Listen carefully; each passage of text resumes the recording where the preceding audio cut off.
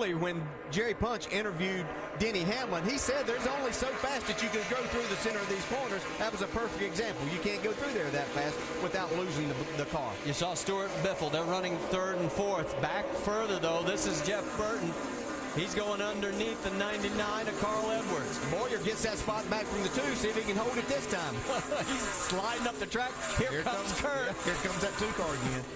Keep the camera. Look at Jimmy. Yeah, right there. We could keep both these battles in this shot. Great job, guys. Down the stretch. Look out. Trouble. Kurt's into the wall. Boyer's in it as well. And Kurt's getting the worst of it. Like a little bump drafting going on right there and trying to gain the advantage. Looks like the 48 got into the back of him a little bit. Boy, he almost came back out onto the track right there. And there is the view as Kurt takes the wheel off.